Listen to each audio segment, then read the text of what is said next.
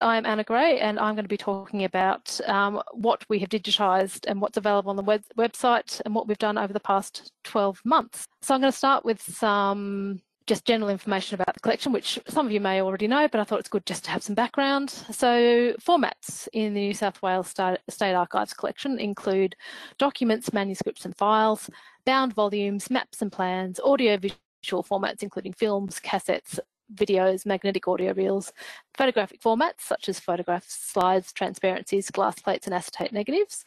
And also we also accept born digital archives, of course, into the collection these days. So all of these formats have been digitised within the collection, obviously not all of them, but we don't limit the kind of material that we digitise. So it's a vast collection. We have over 14 million items at the last valuation count in the State Archives collection. In the past 12 months, over 196,000 digital entities have been added to the catalogue in our BAU or business as usual digitisation work, and over 210,000 digital entities have been added through a special digitisation project which we have had running over the past 12 months. Digitisation is an important part of our business as usual work at State Archives. So we always are doing digitisation here. It's guided by a digitisation policy. We develop an annual digitisation plan so we can have structure around what we're planning to digitise. All formats are generally digitised to recognise preservation standards, and we use both internal digitisation services, so our commercial side, the Government Records Repository does some digitisation for us, and we also use external vendors to digitise material, especially when the formats are unique, such as audio-visual material, which may require specialised playback machines.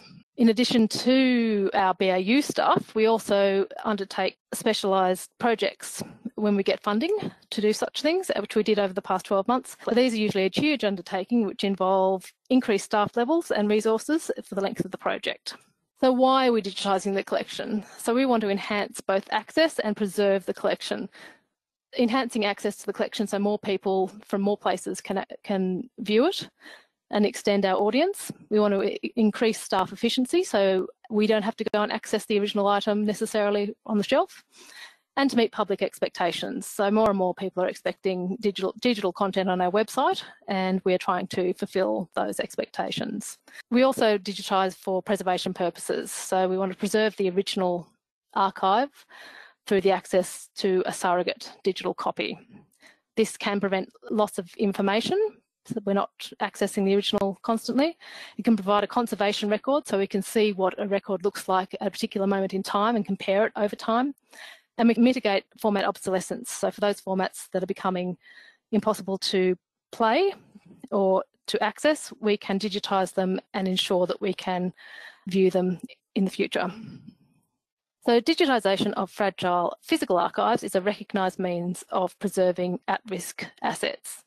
So there's two main reasons why a record may deteriorate, and that's through chemical degradation of the physical medium, that is the item itself, starts to break down, and or technological obsolescence. So the equipment needed to read the format has become outdated and increasingly hard to access.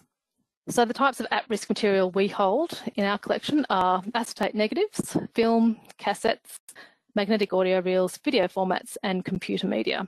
So in the past, we've had a large project to digitise some of these audiovisual materials, and this time around, the recent project we've been doing, we've focused on acetate negatives, which is one of our most at-risk collections, but we hadn't really done any large-scale digitisation of that format before.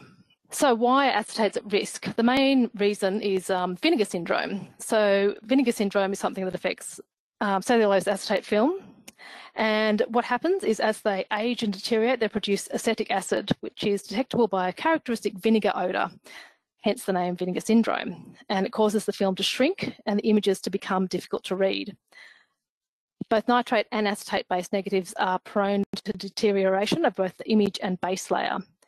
This deterioration can be slowed significantly if the negatives are stored at a low temperature and relative humidity, but the only other practical way to preserve the images and make them accessible is to digitise them. The large-scale digitisation project that's been undertaken over the last financial year is called the SCARP project. This stands for Stimulus Capital at Risk Preservation. So it was capital money that we were provided to undertake digitisation. We use both external and internal vendors to digitise this material, and we had a large number of temporary staff employed to create metadata and upload the collection to the digitised material to our collection management system and make it available online. A huge number of acetate and glass plate negatives were digitised during this project, as well as a selection of paper-based records. So I'm just going to go through some of these now. So firstly, we have GPO glass plate negatives, NRS 4481.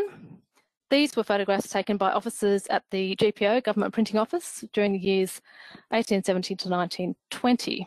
So this is, if you search this particular consignment, consignment 4 was the one that was digitised. So if you search that in our catalogue system, you'll get a list of items that were digitised and have been uploaded. So you can see there you get the title and you get the thumbnail. So you can click on that item and you can go in and view the item itself. So the photographs cover a wide variety of subjects, including public buildings, railways and tramways, street scenes, harbour views. There's images of Sydney University, groups of people on the streets, ships and public occasions, botanic gardens, military camps, wharves, all sorts of things. So here are some examples in this series. So we have Burrinjack Dam being constructed, the Argyle Cut also being constructed, Windmill Street in the Rocks, and you can see the Hero of Waterloo pub, which still stands, and celebrations for the Prince of Wales address, peace decorations that were done in the streets of Sydney. And there's also, even surprisingly, a few photos of Melbourne amongst these, which is quite unusual. I believe these might have been taken because there was the Centennial International Exhibition which took place in Melbourne. So obviously some GPO staff were lucky enough to go down to Melbourne and could take some photographs down there as well. Other things that this series contained, other examples.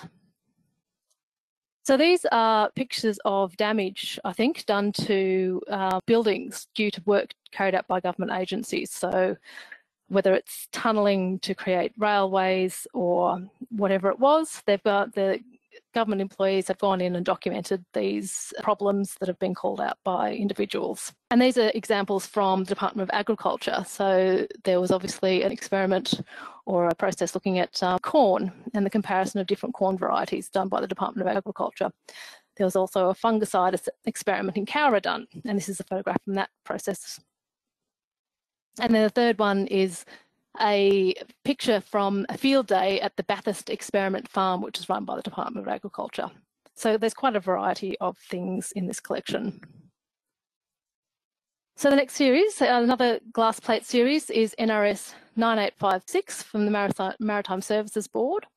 So there's around 4,641 negatives from this series digitised. And again, if you put that series number into the collection search bar, you can get a list of the series, and you'll see on the side there when it says availability, you'll see that there's a number of items given and the number of those that are digitally available. So for this, in this particular instance, it's 4,536, which is not what I've got on my slide, but there you go.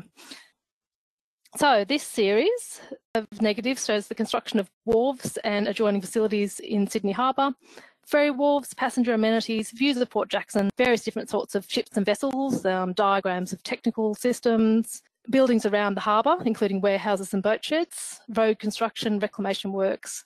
So anything that really documented the Maritime Services work. So here's some examples. There's Manly Wharf under construction over there, a picture of Circular Quay, machinery at Woolloomooloo Wharf, and then there's a shot of Bennelong Point.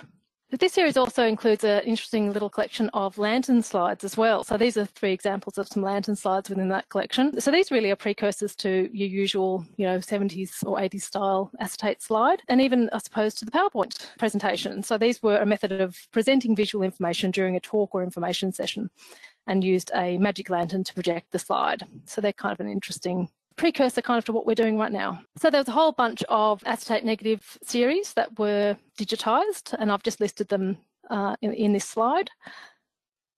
So we have acetate negatives that relate to public relations from State Rail, negatives of plans of ships and plant built at the Newcastle State Dockyard, acetate negatives again from State Rail, negatives from the Electricity Commission, acetate negatives with an H prefix from State Rail, more State Dockyard, Newcastle acetate negatives, and more State Rail negatives with an S or signals branch prefix.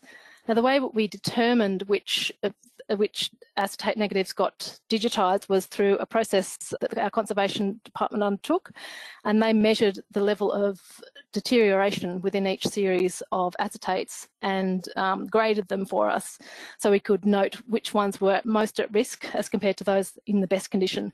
And so what this project focused on was looking at those ones that were deemed to be the most at-risk collections, and these are the ones that were digitised. So I'll just go through some of these series so you can see the kind of things that are in them. So these are the PR or public relations negatives from State Rail. These are quite a variety of images. They were generally used to promote the railway and rail travel, and are generally from the post-war period.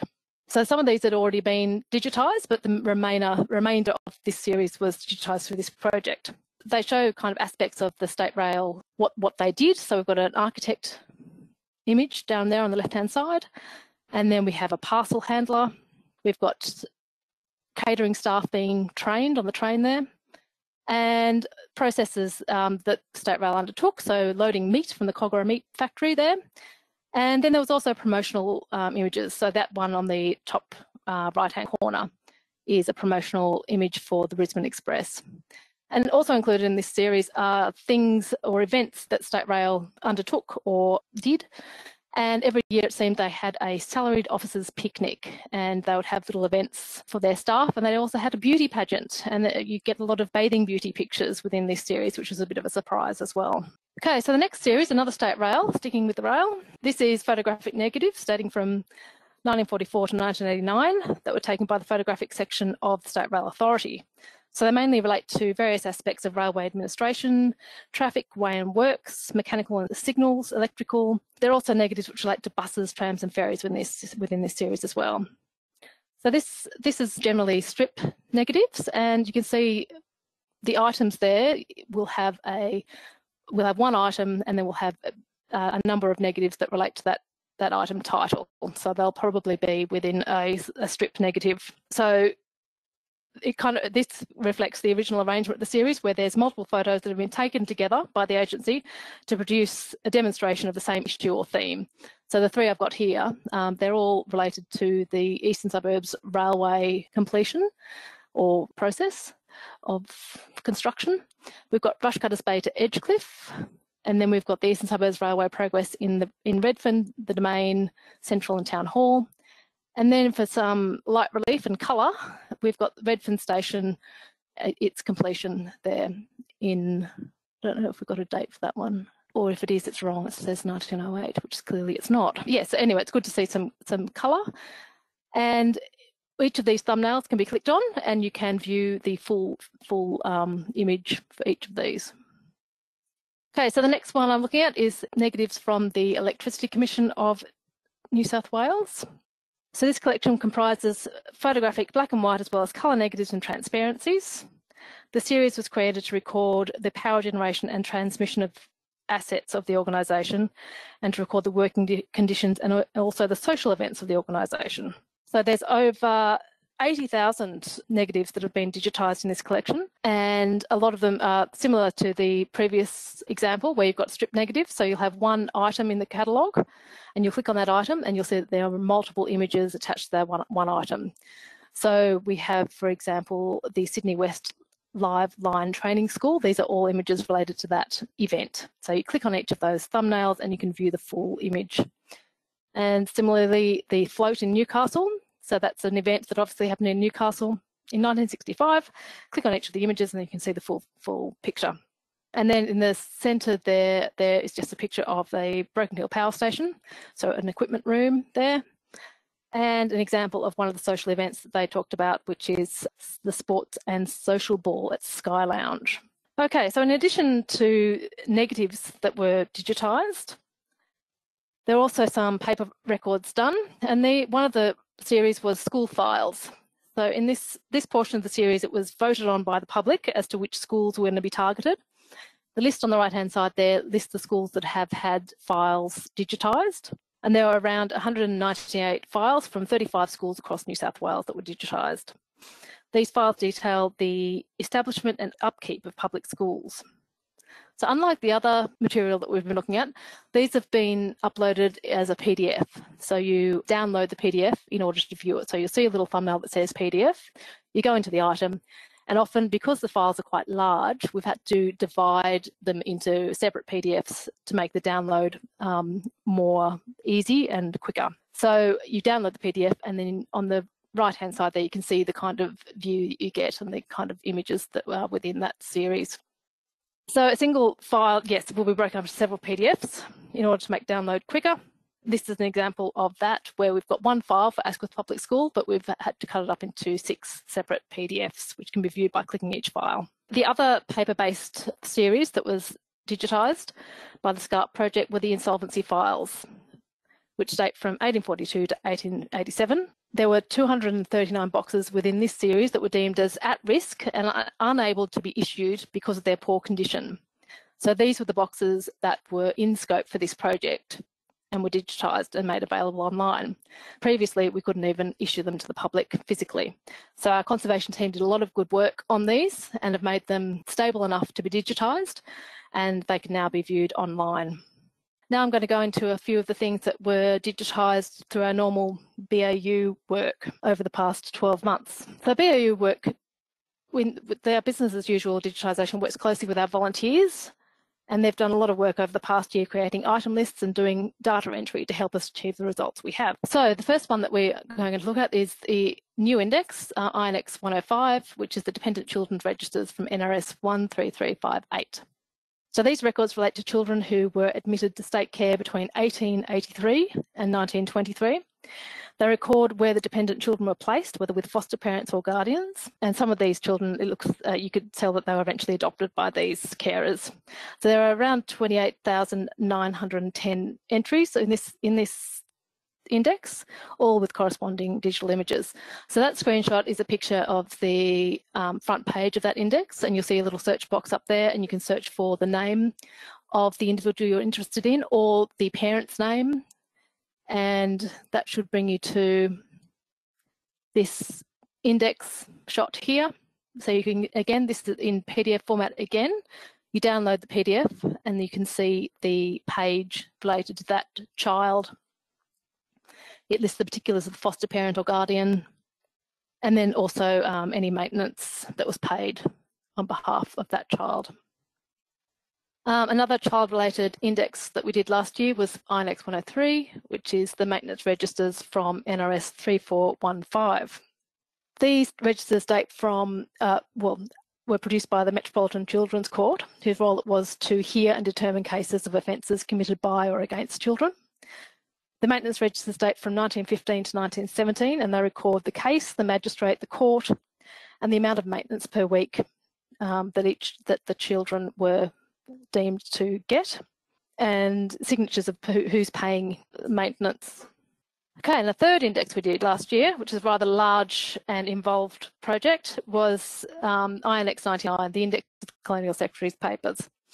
So this is an index that we've had, that was created by State Archives around 1988, I'm hoping that's right, and has been online for quite a while. But this is the first time we've transformed that index and made it accessible via our normal catalogue system. So we had to export it from its original format and structure so it could be loaded into our current collection management system, and that was no easy feat, getting it from one to the other. We then got some assistance from Ancestry.com, who had, a few years ago, digitised our microfilm, and they helped us map the images to our existing index. There are over 144,000 images attached to the index, which the index is arranged by surname and subject, and it's probably the most comprehensive index of early New South Wales settlement. It's a very valuable source of information on all aspects of the colony and New South Wales for the period of 1788 to 1825. So as I said, it is digitised microfilm. Again, you've got a search box like the other indexes. You put your search term or name in there, and you should get a result. So if I put the search term canoes in, and this is one of the pages I got as a result of that. I just quite like this one because you do get a little bit of a picture of canoes on this page. Alan Cunningham's journals and correspondence. So the Microfilm does vary in its quality. This is quite a good one, but some of them are a little bit more difficult to read. Another project that was done as part of business as usual last year were the staff record cards from Public Works, NRS 12535. This is a series of cards for staff of the Public Works Department, which include surname, name, date of birth, date of service, wages and leave. So they're arranged by alphabetical order and they can be searched by name. So for example, I put the series number and the surname Gray in, and I got the following results in the table there. Again, you can see over here for the name Gray in that series, you get 26 items within that series, and 26 of which are digitally available. Overall in that series though, we've got 17,930 images available in total. And so this is what it looks like when you click on one of those items. You have the various cards related to that single person, and you click on each of them and you can view each card, the back and front of each card. And finally, NRS 122, large stock brand registration cards, is the other project that we completed, or is ongoing actually, but the majority of that is up and available to view online. So these are cards relating to the registration of stock brands in New South Wales. They're from the Department of Agriculture. They're all cancelled cards, so they're brands that have been cancelled. The cards are arranged alphabetically according to the name of the owner of the brand. So here's another example of those. You get the name of the owner, you get where the farm is and the post town that sits in, and their application number. And often you also get the actual brand, a little diagram. You can see the YZ there. That would be the brand that they have registered for that particular farm.